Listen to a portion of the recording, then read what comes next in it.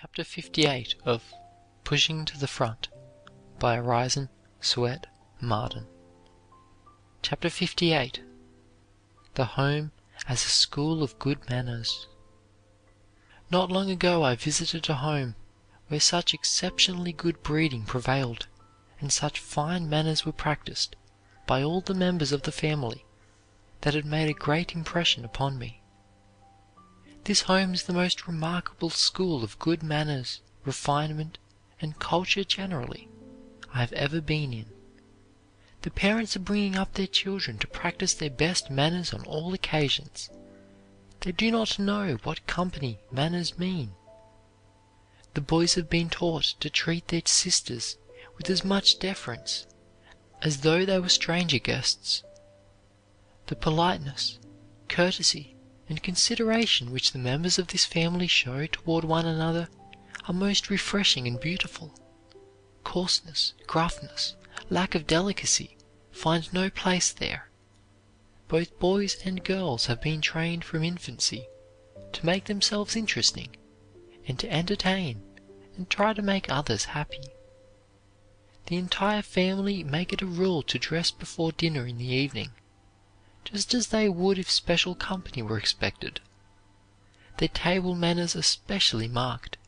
At table, everyone is supposed to be at his best, not to bring any grouch or a long or sad face to it, but to contribute his best thought, his wittiest sayings, to the conversation. Every member of the family is expected to do his best to make the meal a really happy occasion. There is a sort of rivalry to see who can be the most entertaining, or contribute the spiciest bits of conversation. There is no indication of dyspepsia in this family, because everyone is trained to laugh and be happy generally, and laughter is a fatal enemy of indigestion. The etiquette of the table is also strictly observed. Every member of the family tries to do just the proper thing, and always to be mindful of others' rights. Kindness seems to be practiced for the joy of it, not for the sake of creating a good impression on friends or acquaintances. There is in this home an air of peculiar refinement which is very charming.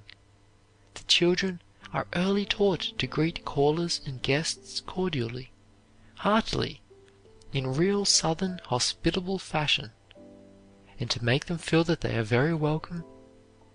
They are taught to make everyone feel comfortable and at home, so that there will be no sense of restraint.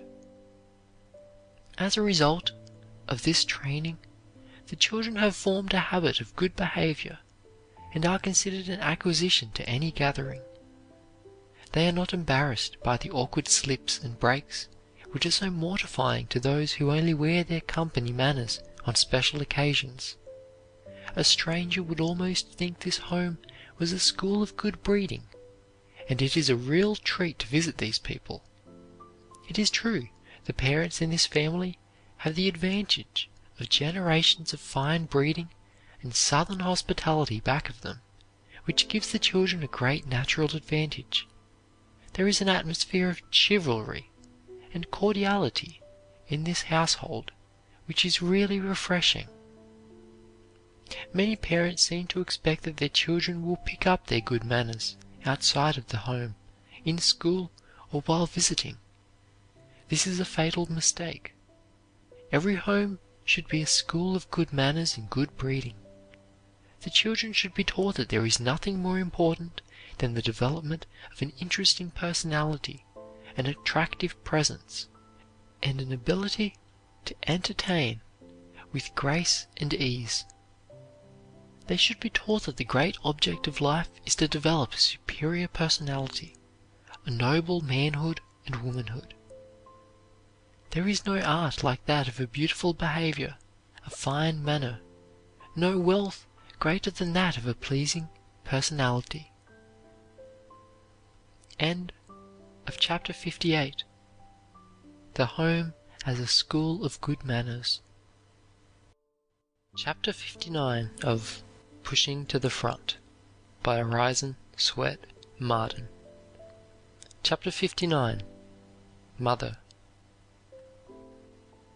"All that I am or hope to be," said Lincoln after he had become president, "I owe to my angel mother."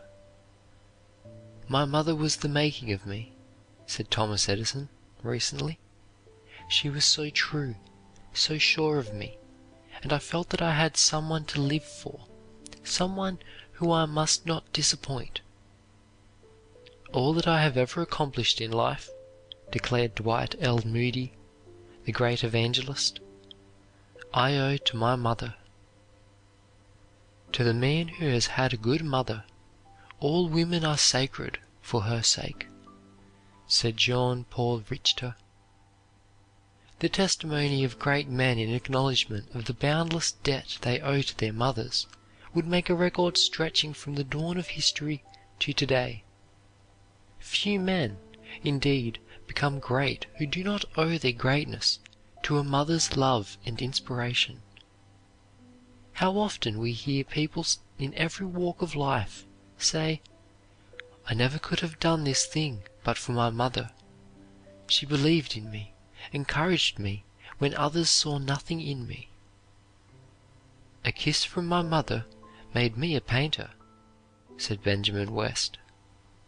A distinguished man of today says, "I never could have reached my present position had I not known that my mother expected me to reach it. From a child she made me feel that this was the position she expected me to fill, and her faith spurred me on and gave me the power to attain it." Everything that a man has and is, he owes to his mother. From her he gets health, brain, encouragement, moral character, and all his chances of success. "In the shadow of every great man's fame walks his mother," said Dorothy Dix. "She has paid the price of his success. She went down into the valley of the shadow to give him life, and every day for years and years thereafter she toiled incessantly to push him on toward his goal. She gave the labor of her hands for his support. She poured into him ambition when he grew discouraged. She supplemented his weakness with her strength. She filled him with her hope and faith when his own failed. At last he did the big thing, and people praised him and acclaimed him, and nobody thought of the quiet, insignificant little woman in the background who had been the real power behind the throne. Sometimes even the king himself forgets who was the king maker. Many a man is enjoying a fame which is really due to a self-effacing, sacrificing mother. People hurrah for the governor or mayor or congressman, but the real secret of his success is often tucked away in that little unknown, unappreciated, unheralded mother. His education and his chance to rise may have been due to her sacrifices. It is a strange fact that our mothers, the molders of the world, should get so little credit and should be so seldom mentioned among the world's achievers.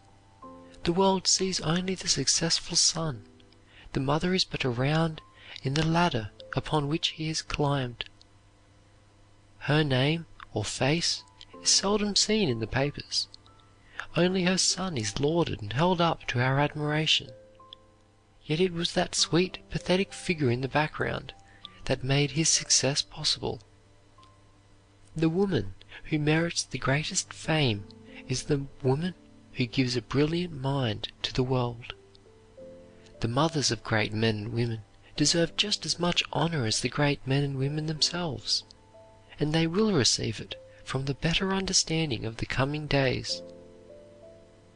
A wife may do much towards polishing up a man and boosting him up the ladder, but unless his mother first gave him the intellect to scintillate and the muscles to climb with, the wife labors in vain, continues Dorothy Dix in the Evening Journal. You cannot make a clod shine. You cannot make a mollusk aspire. You must have the material to work with to produce results. By the time a man is married, his character is formed, and he changes very little.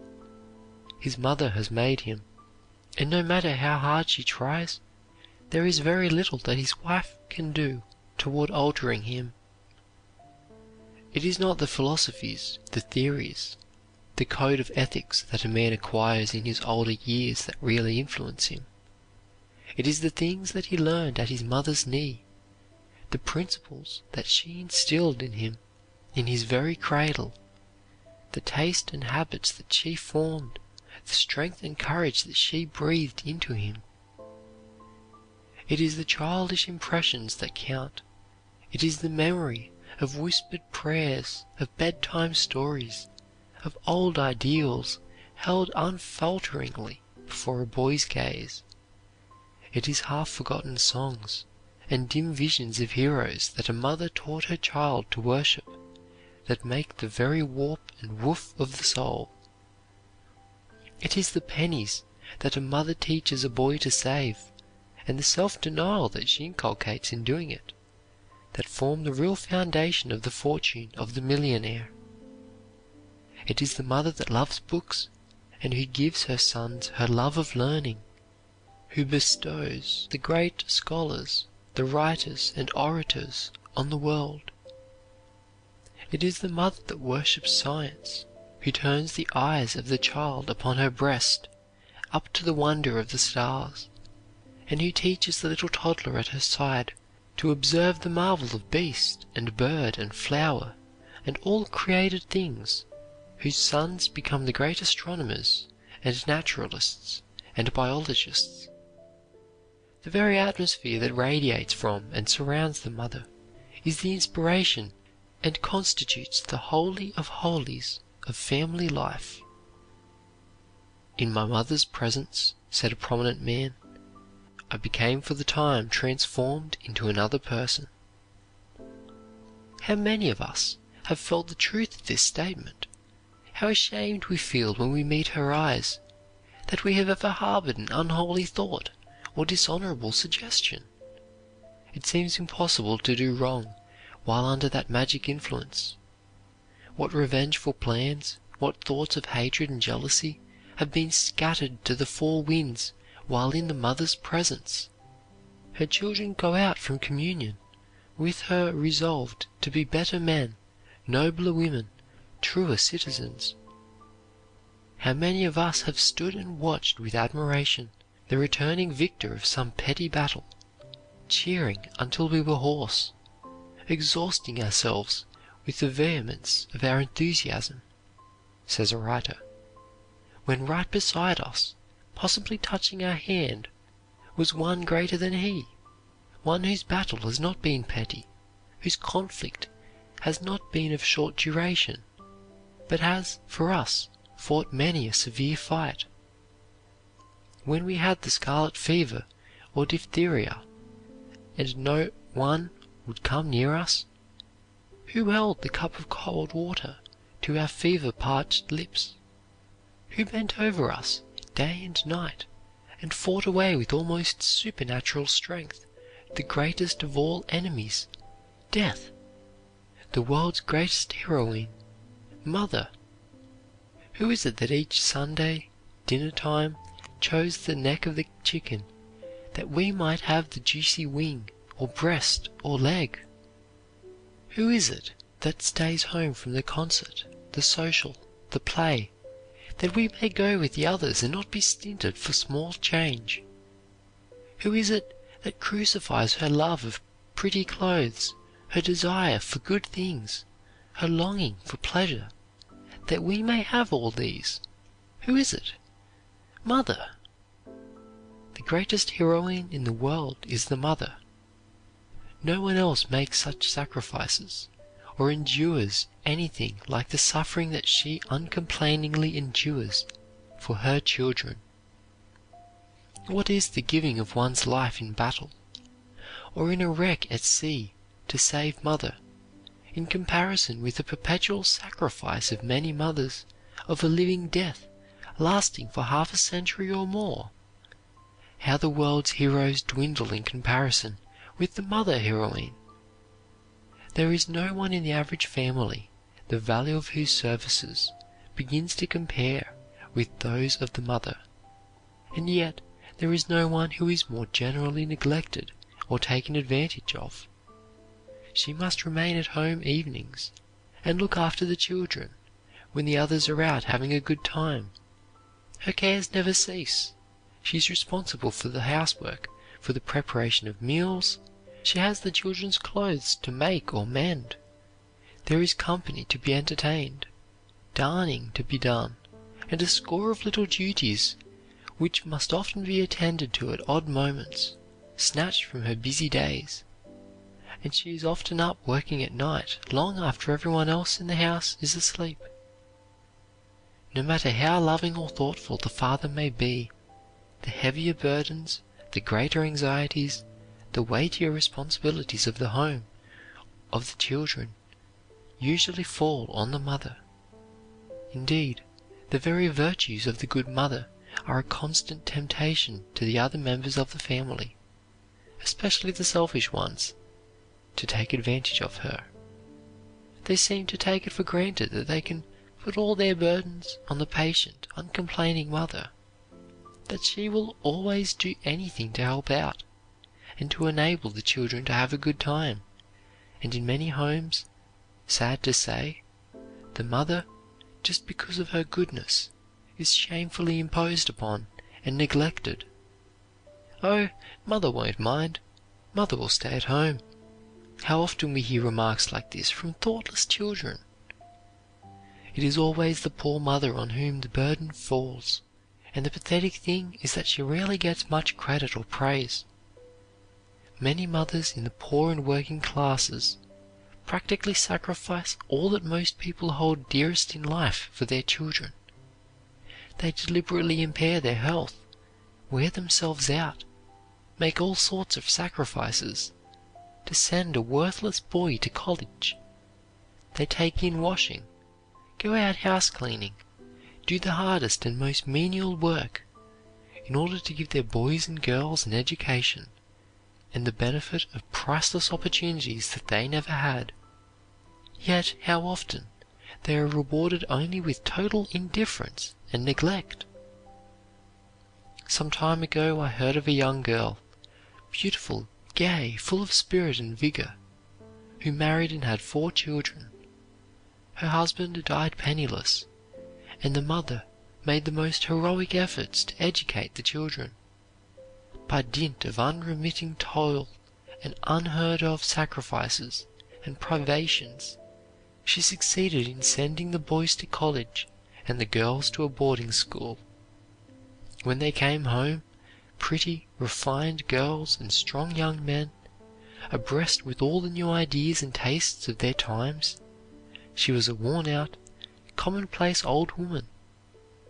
They had their own pursuits and companions. She lingered unappreciated among them for 2 or 3 years, and then died of some sudden failure of the brain. The shock of her fatal illness woke them to consciousness of the truth. They hung over her as she lay prostrate in an agony of grief. The oldest son, as he held her in his arms, cried, "You have been a good mother to us." Her face brightened, her eyes kindled into a smile, and she whispered, "You never said so before, John." Then the light died out, and she was gone. Many men spend more money on expensive caskets, flowers, and emblems of mourning than they ever spent on their poor, loving, self-sacrificing mothers for many years while alive. Men who, perhaps, never thought of carrying flowers to their mothers in life, pile them high on their coffins. Who can ever depict the tragedies that have been enacted in the hearts of American mothers who have suffered untold tortures from neglect, indifference, and lack of appreciation? What a pathetic story of neglect many a mother's letters from her grown-up children could tell. A few scraggy lines, a few sentences now and then, hurriedly written and mailed, often to ease a troubled conscience, mere apologies for letters, which chilled the mother heart. I know men who owe their success in life to their mother, who have become prosperous and influential because of the splendid training of the self-sacrificing mother, and whose education was secured at an inestimable cost to her. And yet they seldom think of carrying to her flowers, confectionery, or little delicacies, or of taking her to a place of amusement, or of giving her a vacation, or bestowing upon her any of the little attentions and favors so dear to a woman's heart. They seem to think she is past the age for these things, that she no longer cares for them, that about all she expects is enough to eat and drink, and the simplest kind of raiment.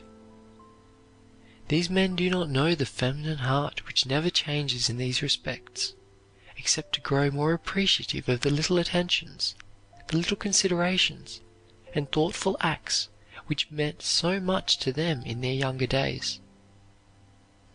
Not long ago I heard a mother, whose sufferings and sacrifices for her children during a long and trying struggle with poverty should have given her a monument, say that she guessed she'd better go to an old lady's home and end her days there. What a picture that was! An aged woman with white hair and a sweet, beautiful face, with a wonderful light in her eye, calm, serene, and patient, yet dignified, whose children, all of whom are married and successful, made her feel as if she were a burden. They live in luxurious homes, but have never offered to provide a home for the poor, old rheumatic mother, who for so many years slaved for them. They put their own homes, stocks, and other property in their wives' names, and while they pay the rent of their mother's meagerly furnished rooms and provide for her actual needs, they apparently never think what joy it would give her to own her own home, and to possess some pretty furnishings and a few pictures. In many cases, men, through thoughtlessness, do not provide generously for their mothers, even when well able to. They seem to think that a mother can live most anywhere and most anyway, that if she has enough to supply her necessities, she is satisfied. Just think, you prosperous businessmen, how you would feel if the conditions were reversed, if you were obliged to take the dependent, humiliating position of your mother. Whatever else you are obliged to neglect, take no chances of giving your mother pain by neglecting her, and of thus making yourself miserable in the future. The time may come when you will stand by her bedside in her last sickness, or by her coffin, and wish that you had exchanged a little of your money for more visits, and more attentions, and more little presents to your mother, when you will wish that you had cultivated her more, even at the cost of making a little less money. There is no one else in this world who can take your mother's place in your life, and there is no remorse like that which comes from the remembrance of ill-treating, abusing, or being unkind to one's mother. These things stand out with awful vividness and terrible clearness when the mother is gone forever from sight, and you have time to contrast your treatment with her long-suffering, tenderness, and love, and her years of sacrifice for you. One of the most painful things I have ever witnessed was the anguish of a son who had become wealthy, and in his prosperity neglected the mother, whose sacrifices alone had made his success possible. He did not take the time to write to her more than twice a year, and then only brief letters. He was too busy to send a good long letter to the poor old lonely mother back in the country, who had risked her life and toiled and sacrificed for years for him. Finally, when he was summoned to her bedside in the country, in her last sickness, and realized that his mother had been for years without the ordinary comforts of life. While he had been living in luxury, he broke down completely, and while he did everything possible to alleviate her suffering in the few last days that remained to her on earth, and gave her an imposing burial, what torture he must have suffered at this pitiful picture of his mother who had sacrificed everything for him. The regrets for thoughtless acts and indifference to admonitions now felt and expressed by many living sons of dead mothers will in time be felt and expressed by the living sons of living mothers, said Richard L. Metcalfe in The Commoner.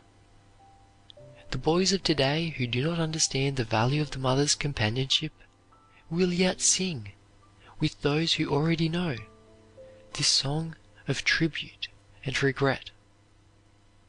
The hours I spent with thee, dear heart, are as a string of pearls to me. I count them over, every one apart, my rosary.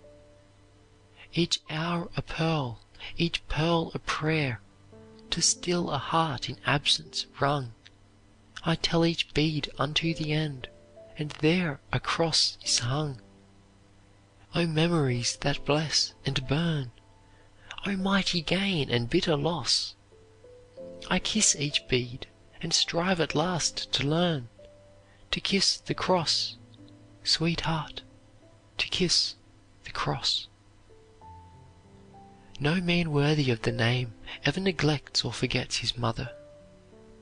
I have an acquaintance of very poor parentage who had a hard struggle to get a start in the world, but when he became prosperous and built his beautiful home, he furnished a suite of rooms in it especially for his mother, furnished them with all conveniences and comforts possible, and insisted upon keeping a maid specially for her.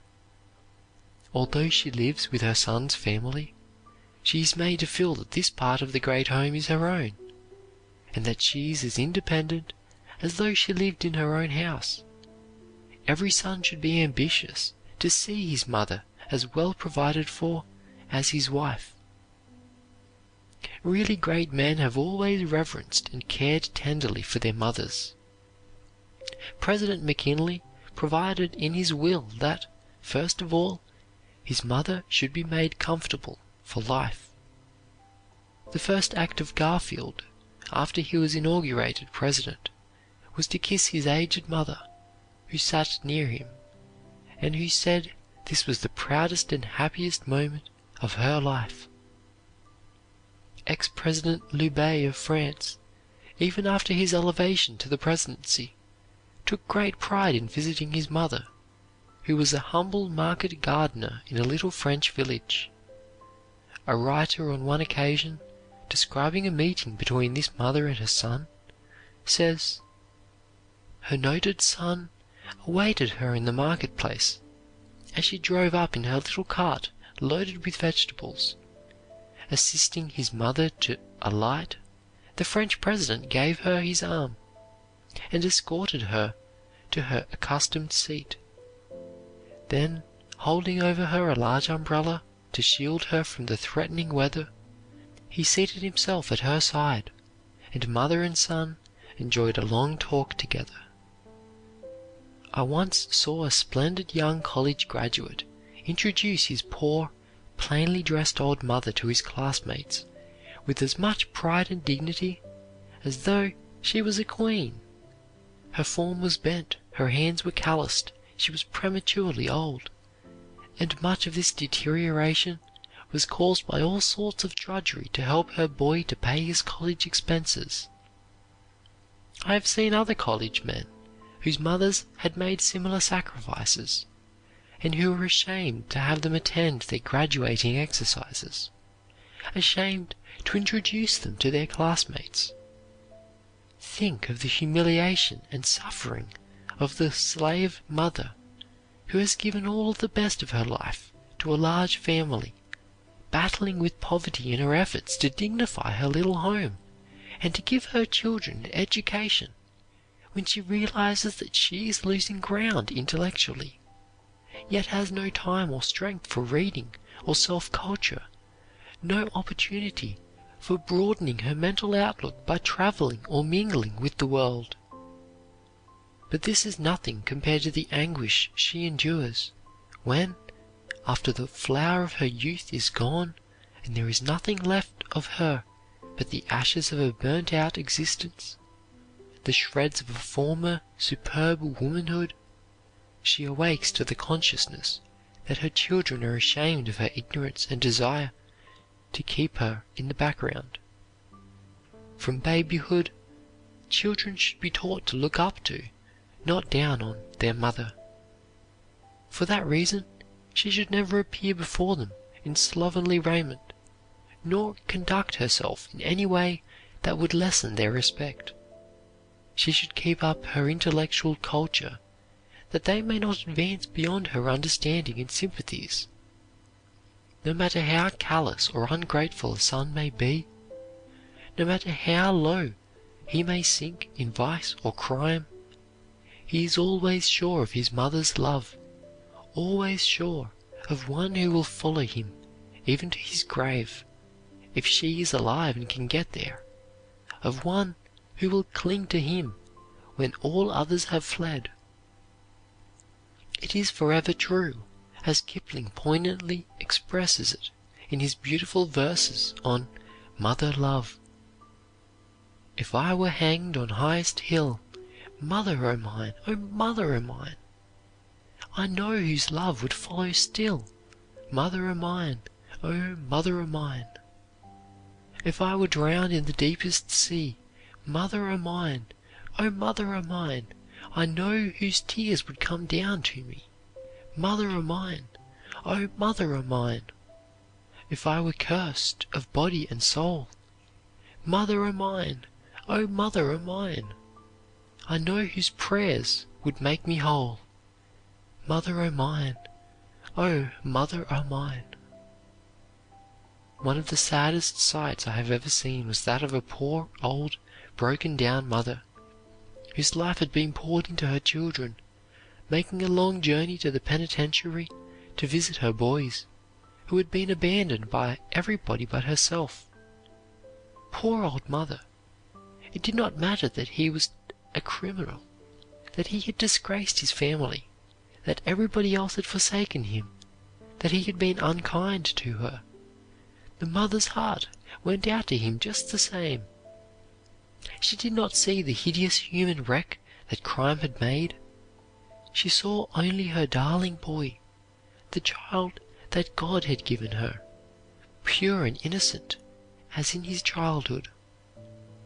Oh, there is no other human love like this, which follows the child from the cradle to the grave, never once abandons, never once forsakes him, no matter how unfortunate or degenerate he may become. "So your best girl is dead," sneeringly said a New York magistrate to a young man who was arrested for attempting suicide. Who was she? Without raising his eyes, the unfortunate victim burst into tears and replied, "She was my mother." The smile vanished from the magistrate's face, and with tears in his eyes, he said, "Young man, go and try to be a good man, for your mother's sake." How little we realize what tragedy may be going on in the hearts of those whom we sneeringly condemn. What movement set on foot in recent years deserves heartier support than that for the establishment of a National Mother's Day? The day set apart as Mother's Day by those who have inaugurated this movement is the second Sunday in May. Let us unite in doing all we can to make it a real Mother's Day, by especially honoring our mothers in the flesh, those of us who are so fortunate as to have our mothers with us in the spirit, those who are not so fortunate. If away from her, write a good loving letter, or telephone or telegraph to the best mother who ever lived, your mother. Send her some flowers, an appropriate present. Go and spend the day with her, or in some other way make her heart glad. Show her that you appreciate her, and that you give her credit for a large part of your success.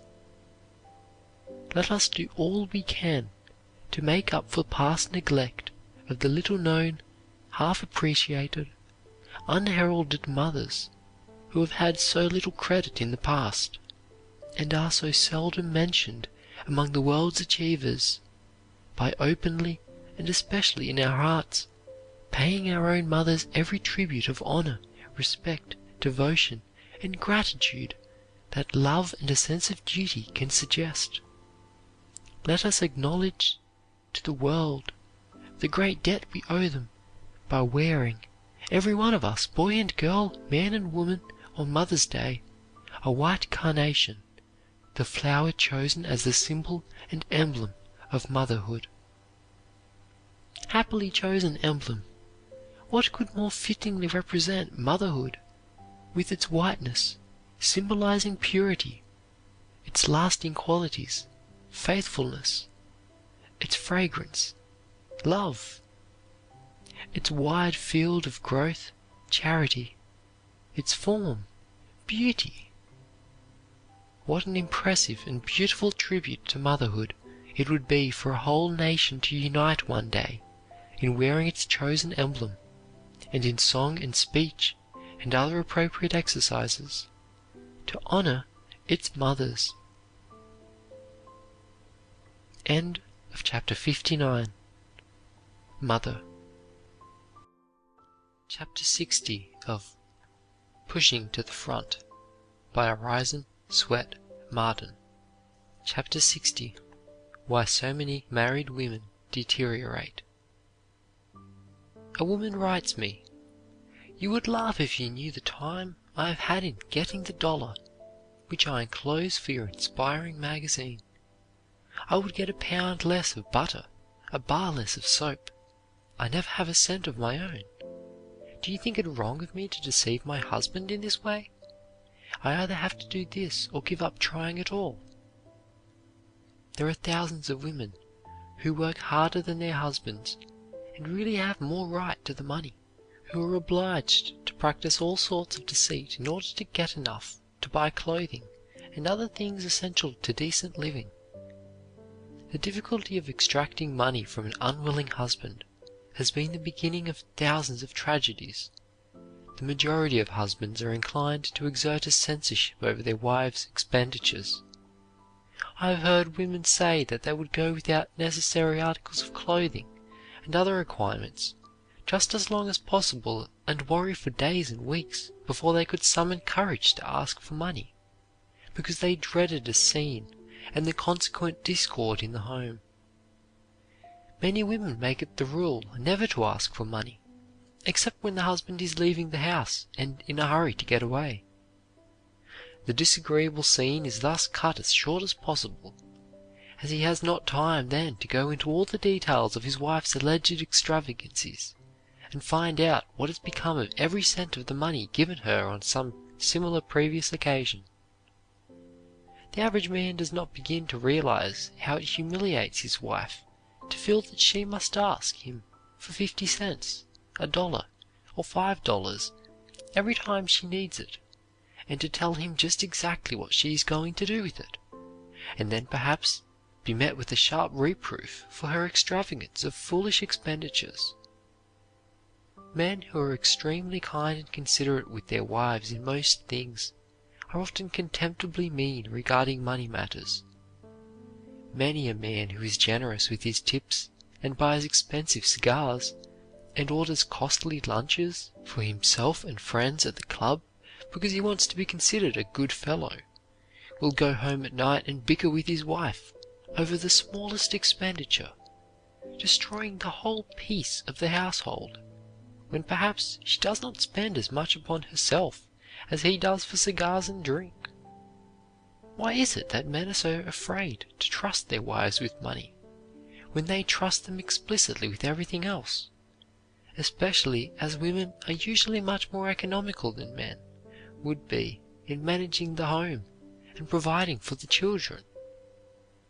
A large part of the friction in the average home centers around money matters, and could be avoided by a simple, definite understanding between husband and wife, and a business arrangement of household finances.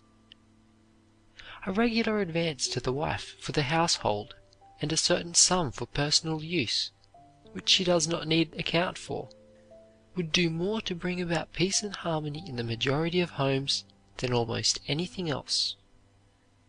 To be a slave to the home, as many women are, and then to be obliged to assume the attitude of a beggar for every little bit of money she needs for herself, or to have to give an accounting for every cent she spends, and tell her lord and master what she did with her last money before she can get any more, is positively degrading.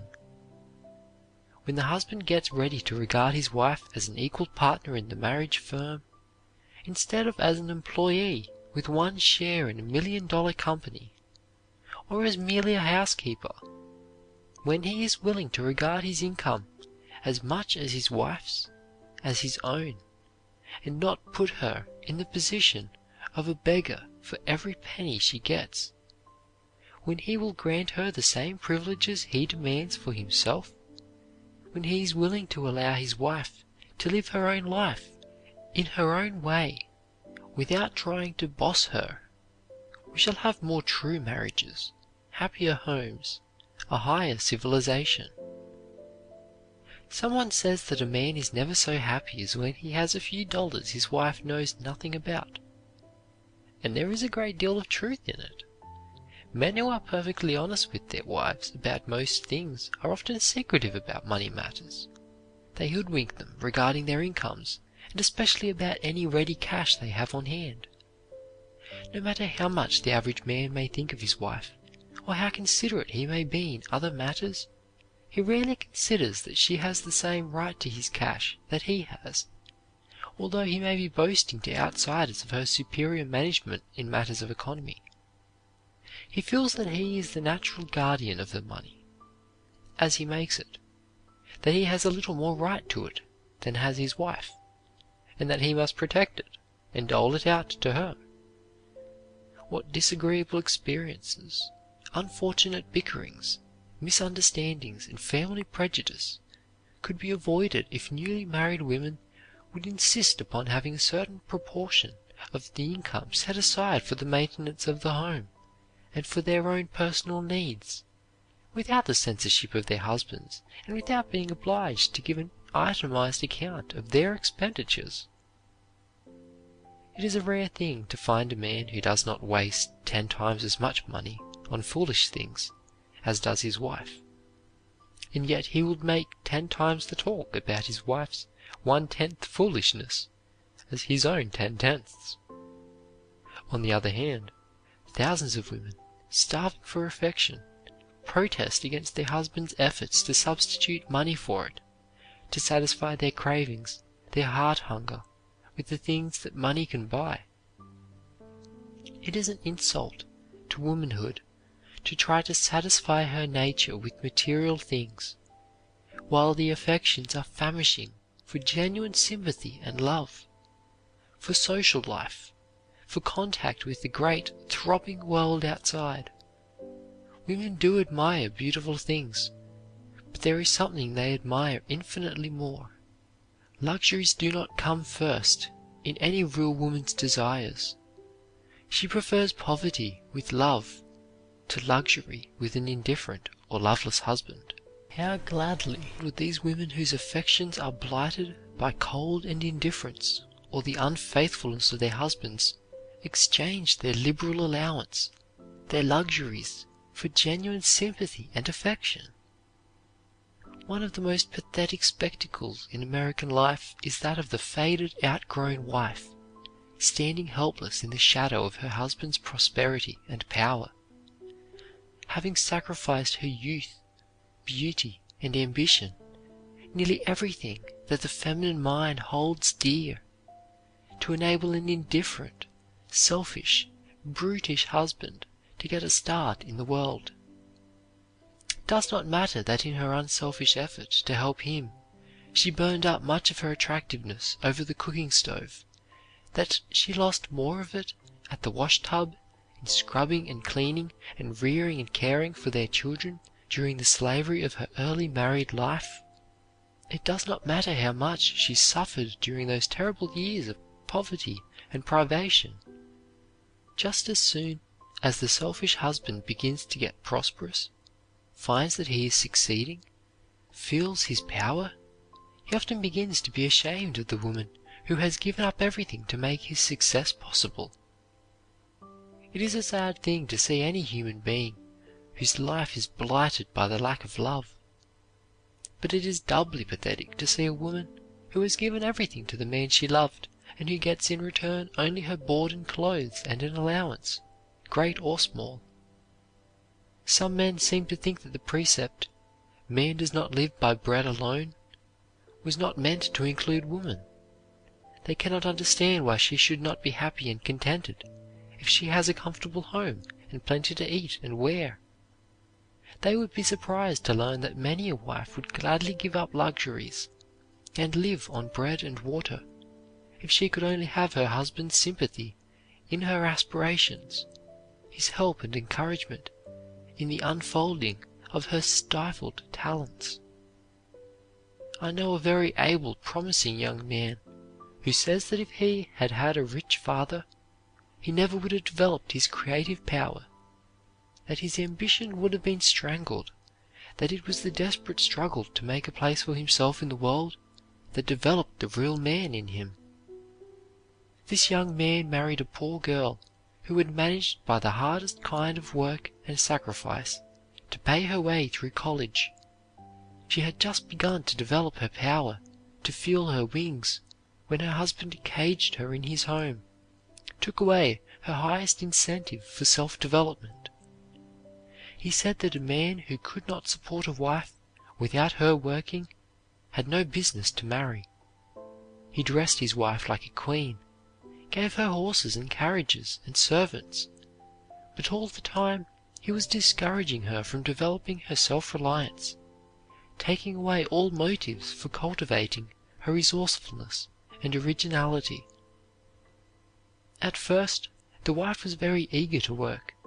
Her ambition rebelled against the gilded chains by which she was bound. She was restless, nervous, and longed to use her powers to do something for herself and the world. But her husband did not believe in a woman doing the things she wished to do. He wanted his wife to look pretty and fresh when he returned from his business at night, to keep young and to shine in society. He was proud of her beauty and vivacity. He thought he loved her, but it was a selfish love, for real love has a tender regard for a person's highest good, for that person's sake. Gradually the glamour of society, the lethe of a luxurious life, paralyzed her ambition, which clamored less and less peremptorily for recognition, until at length she subsided into a life of almost total inaction. Multitudes of women in this country today are vegetating in luxurious homes, listless, ambitionless, living narrow, superficial, rutty lives, because the spur of necessity has been taken away from them, because their husbands, who do not want them to work, have taken them out of an ambition-arousing environment. But a life of leisure is not the only way of paralyzing the development of a wife's individuality. It can be done just as effectively by her becoming a slave of her family. I believe that the average wife is confined to her home a great deal too much. Many women do not seem to have any existence outside of the little home orbit, do not have any special interests or pleasures to speak of apart from their husbands. They have been brought up to think that wives have very little purpose in life, other than to be the slaves and playthings of their lords and masters, to bear and bring up children, and to keep meekly in the background. The wife who wishes to hold her husband's affection, if he is ambitious, must continue to grow, must keep pace with him mentally. She must make a continual investment in self-improvement and in intellectual charm, so that her mental growth will compensate for the gradual loss of physical charm. She must keep her husband's admiration, and if he is a progressive man, he is not likely to admire a wife who stands still mentally. Admiration is a very important part of love.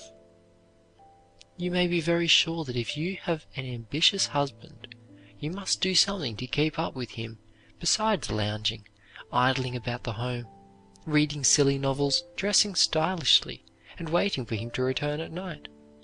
If he sees that your sun rises and sets in him, that you have little interest outside, that you are not broadening and deepening your life in other ways by extending your interests, reaching out for self-enlargement, self-improvement, he will be disappointed in you, and this will be a great strain upon his love. It is impossible for a girl who has had only a little schooling to appreciate the transforming power that comes from liberal education and broad culture. For the sake of her husband and children, and her own peace of mind and satisfaction, she should try to improve herself in every possible way. Think of what it means to be able to surround one's home with an atmosphere of refinement, culture, and superior intelligence. The quality of one's own ideals has a great deal to do with the quality of the ideals of one's family. Even considered alone from the standpoint of self-protection, as a safeguard, a woman ought to get a liberal education, a college education, if possible. The conditions of home life in this country are such that it is very difficult for the wife to keep up with her husband's growth, to keep pace with him, because he is constantly in an ambition-arousing, stimulating environment. Unless she is unusually ambitious and has great power of application and concentration and plenty of leisure, she is likely to drop behind her husband. As a rule, the husband has infinitely more to encourage and stimulate him than has the wife. Success itself is a tremendous tonic. The consciousness of perpetual triumph, of conquering things, is a great stimulus. It is true that women have developed more admirable and loving qualities in their home life than have men, but during all these centuries, while women have been shut up in the home, men have been touching hands with the great busy world, absorbing knowledge of human nature and broadening their minds by coming into contact with men and things. They have developed independence, stamina, strength, by being compelled to solve the larger, more practical problems of life. The business man and the professional man are really in a perpetual school, a great practical university. The strenuous life, however dangerous, is essentially educative. The man has the incalculable advantage of a great variety of experiences and of freshness of view. He is continually coming in contact with new people, new things, being molded by a vast number of forces in the busy world which never touch the wife. If women, equally with men, do not continue to grow and expand after marriage, how can we expect race improvement? Woman must ascend to higher, wider planes, or both man and woman must descend. Male and female created He, them. There is no separating them. They must rise or fall together. The woman's cause is man's. They rise or sink together, dwarfed or godlike, bond or free. Many a man has tired of his wife because she has not kept pace with him, because, instead of growing broader and keener as the years pass, she has become narrow. It never occurs to him that the fault may be wholly his own. In the early years of their married life, he perhaps laughed at her dreams, as he called her longings for self-improvement. He discouraged, if he did not actually oppose, every effort she made to grow to the full stature of her womanhood.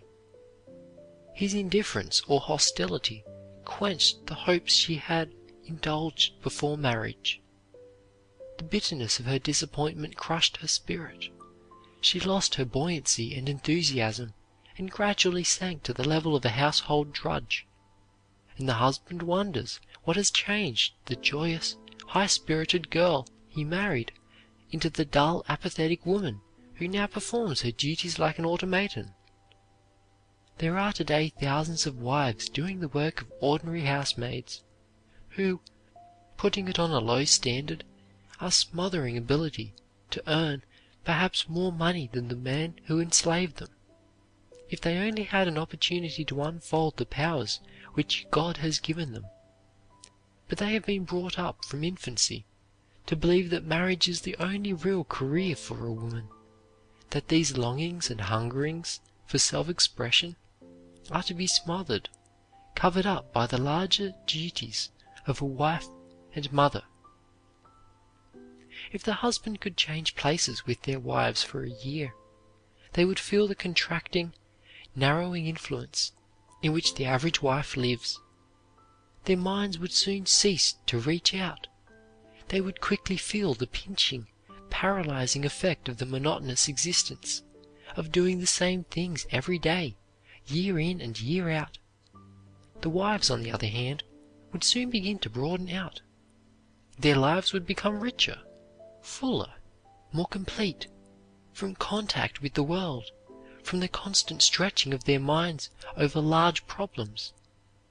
I have heard men say that remaining in the home on Sundays or holidays just about uses them up, that it is infinitely harder and more trying than the same time spent in their occupations, and that while they love their children, their incessant demands, the noise and confusion, would drive them to drink if they had to bear it all the time.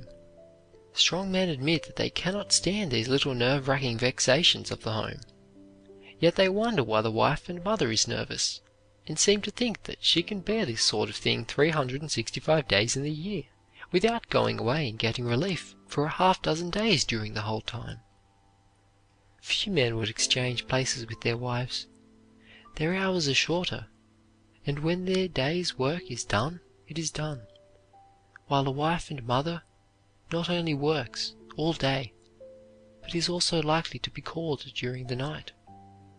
If anyone is disturbed in the night by the children, it is the mother, rarely the father. How long would men continue to conduct their business offices or factories with the primitive, senseless methods in vogue in the average kitchen today? Man puts all his inventiveness, his ingenuity, in improving methods, in facilitating his business, and getting the drudgery out of his work in his office and factory. But the wife and mother still plods along in an ill-fitted kitchen and laundry, and yet our greatest modern inventor has said that the cares of the home could be reduced to a minimum and the servant problem solved if the perfectly practicable devices for lightening household labor were adopted in the home. But, many of our men readers will say, is there any profession in the world grander than that of home-making? Can anything be more stimulating, more elevating than home-making and the rearing of children? How can such a vocation be narrowing or monotonous? Of course it is grand. There is nothing grander in the universe than the work of a true wife, a noble mother, but it would require the constitution of a Hercules, an infinitely greater patience than that of a Job, to endure such work with almost no change or outside variety, year in and year out, as many wives and mothers do, without breaking down. The average man does not appreciate how almost devoid of incentives to broad-mindedness, to many-sidedness, to liberal growth, the home life of many women is. There is a disease called arrested development, in which the stature of the adult remains that of a child, all physical growth and expansion having stopped. One of the most pitiable phases of American life and one of the most discouraging elements in our civilization is the suppressed wife who is struggling with arrested development after marriage.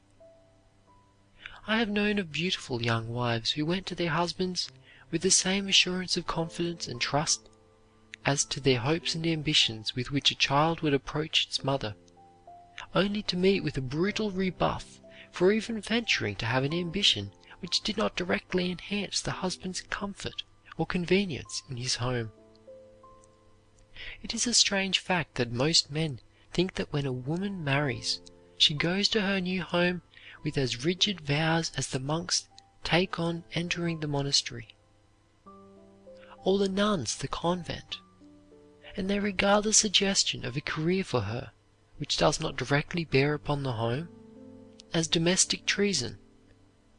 There are some women, especially sensitive ones, who would never again tell their husbands of their hopes and aspirations after they had been laughed at and ridiculed a few times, but would be forever silent, even when the canker of bitter disappointment was consuming them.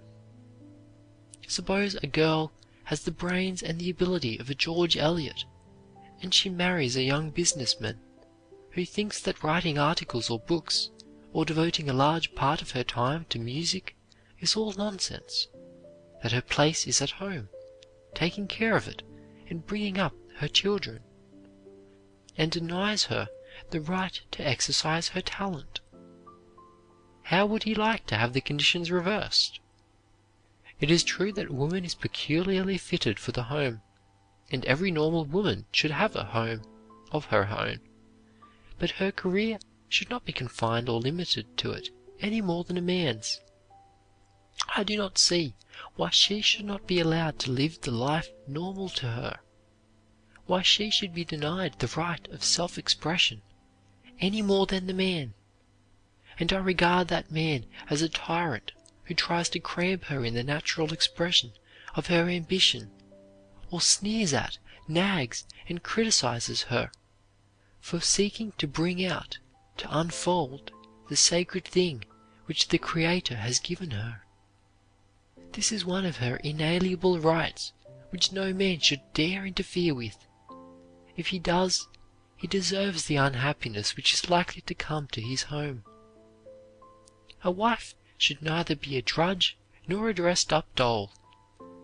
She should develop herself by self-effort, just as her husband develops himself.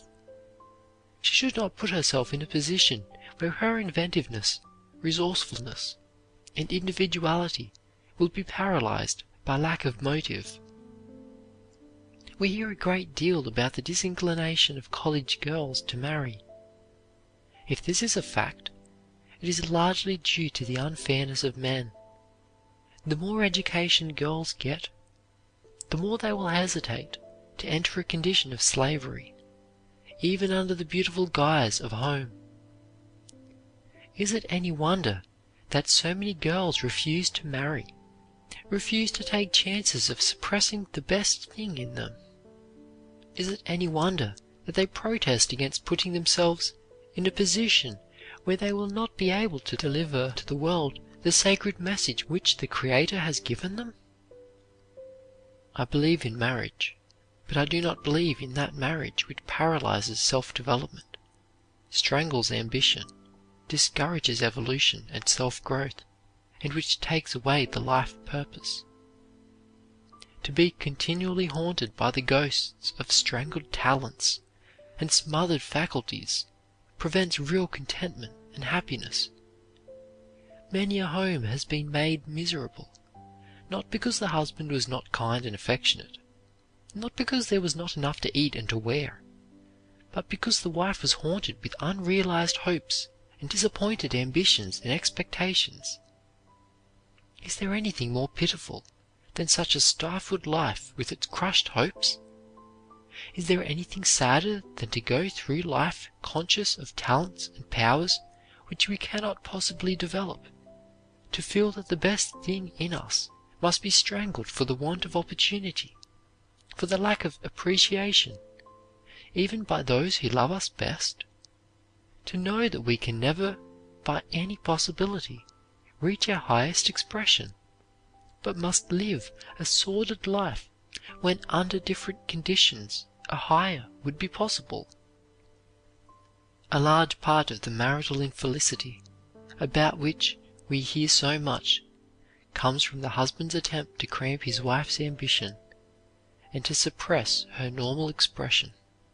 A perversion of native instinct, a constant stifling of ambition, and the longing to express oneself naturally, gradually undermine the character and lead to discontentment and unhappiness. A mother who is cramped and repressed transmits the seeds of discontent and one-sided tendencies to her children. The happiest marriages are those in which the right of husband and wife to develop broadly and naturally along individual lines has been recognized by each. The noblest and most helpful wives and mothers are those who develop their powers to their fullest capacity. Woman is made to admire power, and she likes to put herself under the domination of a masterful man and rest in his protection. But it must be a voluntary obedience which comes from admiration of original force, of sturdy, rugged, masculine qualities. The average man cannot get away from the idea of his wife's service to him personally, that she is a sort of running mate, not supposed to win the race, but to help to pull him along so that he will win it. He cannot understand why she should have an ambition which bears no direct relation to his comfort, his well-being, his getting on in the world. The very suggestion of woman's inferiority, that she must stand in the man's shadow and not get ahead of him, that she does not have quite the same rights in anything that he has, the same property rights, the same suffrage rights. In other words, the whole suggestion of woman's inferiority has been a criminal wrong to her. Many women who are advocating woman's suffrage perhaps would not use the ballot if they had it. Their fight is one for freedom to do as they please, to live their own lives in their own way. The greatest argument in the woman's suffrage movement is woman's protest against unfair, unjust treatment by men. Man's opposition to woman's suffrage is merely a relic of the old-time domestic barbarism. It is but another expression of his determination to boss everybody and everything about him. The time will come when men will be ashamed that they ever opposed woman's suffrage. Think of a man considering it right and just for his most ignorant workmen to have an equal vote with himself on public matters, and yet denying the right to his educated wife and daughters. End of Chapter 60. Why so many married women deteriorate.